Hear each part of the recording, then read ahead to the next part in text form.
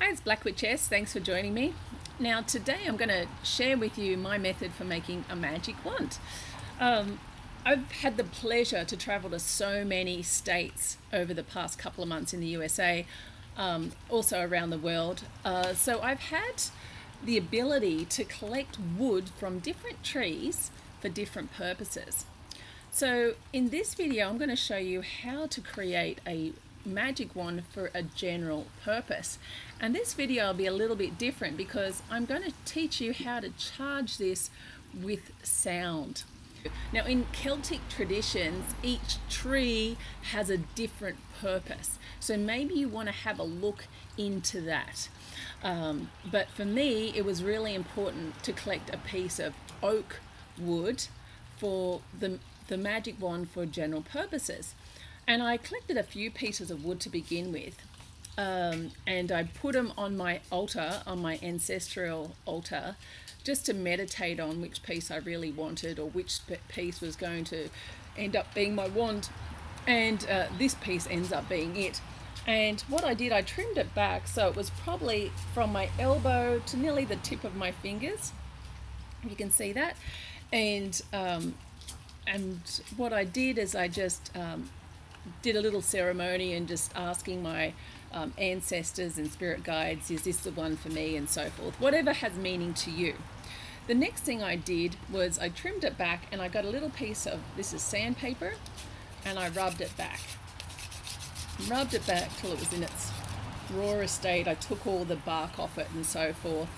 And before I do anything with this, I'm going to rub some oil into it, because even with consecration, although this is a style of consecration in itself, I want to protect this wood while it's in its rawest state. I'm not going to leave it laying around where it's so open to moisture or water, other energy. So I want to seal in the purpose of this wand almost immediately after I've stripped it back. And the way I'm going to do this, and let me just say, of course, maybe depending on your tradition, you want to make sure that you're working in a space that you're feeling comfortable working in. So whether you're working within a circle, whether you're drawn down your elements, whatever you do, you get into that state. This video isn't teaching you that, it's just teaching you how to make the wand. There's so many other great videos out there on making wands, but I just really want to show you how to do it with the element of sound and charging it. So what I'm doing, because it's a general purpose wand that'll probably do a lot of lighter love spells, I'm just using some rose hip oil. I'm going to mix that in with a little High John Conqueror.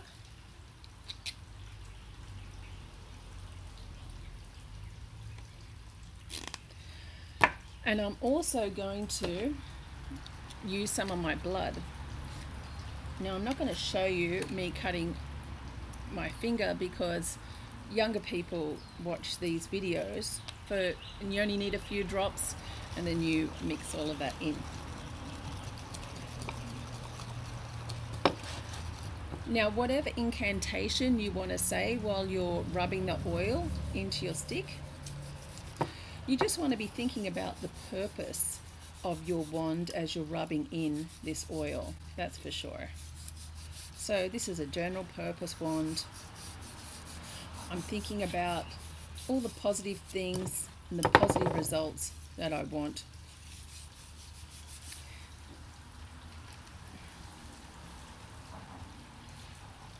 High John is really good as well, because what it does, High John is for wealth, it's for love, it's for luck, it's for prosperity.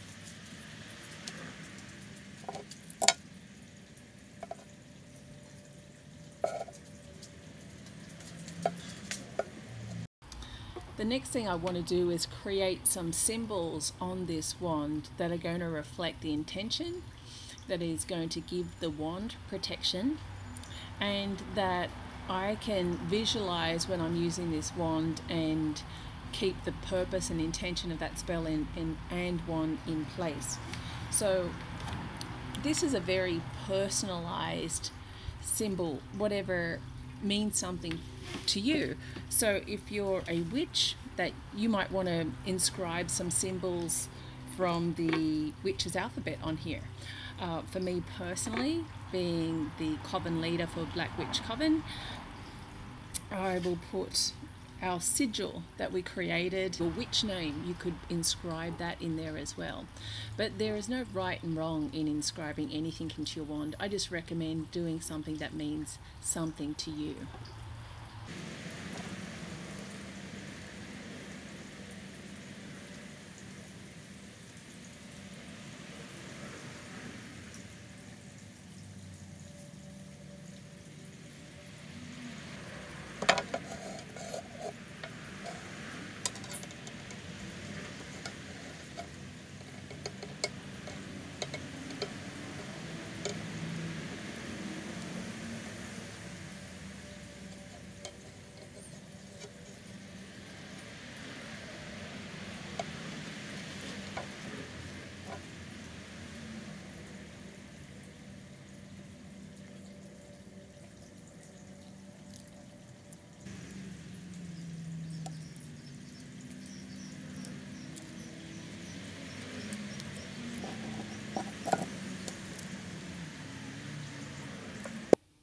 So as you can see now, I've got a pretty cool looking wand. For me, this feels really good.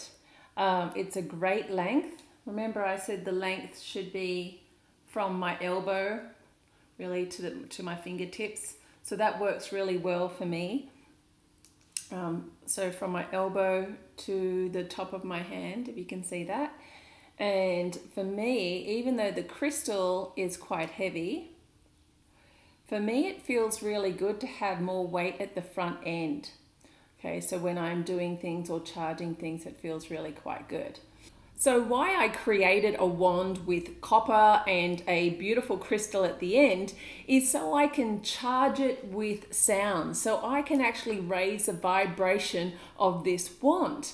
Right, and to have that vibration go through the wood, to charge it with energy, and making sure that when I touch the copper, when the atoms in my body, okay, react with the charge, it's going to create power for me. So I wanted to share with you something. Let me just put this on. I want to show you something. Now this is a sound of atoms, okay? And this is to create energy within an object. So this isn't just my BS witchy bullcrap, right? This is actually by physicists.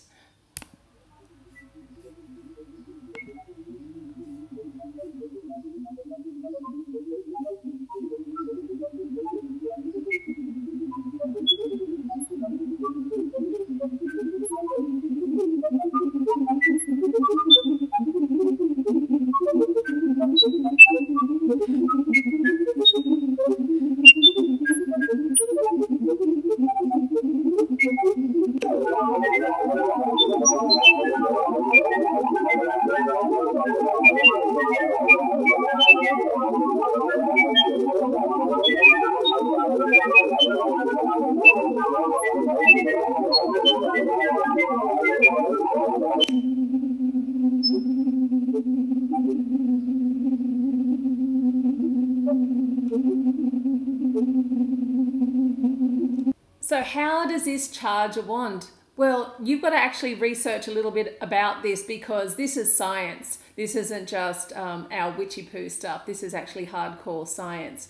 So there's many experiments that show the effect of sounds reacting with atoms and creating the energy within objects. In fact, that's how our world, our universe was created, the splitting of atoms, and it's through sound that they found that makes atom splits and creates the energy, right? And that's exactly what we're doing with our wand here. So you can read up, I'll give you the link below, you can look into this a little bit further, but remember it's the same principle as what I've posted before in the rice experiment. Remember I was saying that, or you can check out the video where there's been thousands of experiments done where they show that the effect of a word on an object, say rice, that's just been covered in water, put in a jar, and they've got 3 different jars, and one they say hateful words to, one they ignored, and one they say positive words to. The jars that have been ignored or have had hateful messages on them, right? The power and energy of negative force, and that's just by words, has physically changed the look of the rice from hate, changed the look of the rice that was ignored, and absolutely changed the rice that was given some positive energy, positive vibrations, the effect of words. It's really, really powerful, and as a witch or an occultist, you have to understand the science behind all of this. So I'm going to leave this with you. Remember, there's no right or wrong way to make your wand, but this is a really fun and scientific way, if you like, to make a wand and charge it with some really powerful vibrations. All right, look forward to your questions. Bye for now.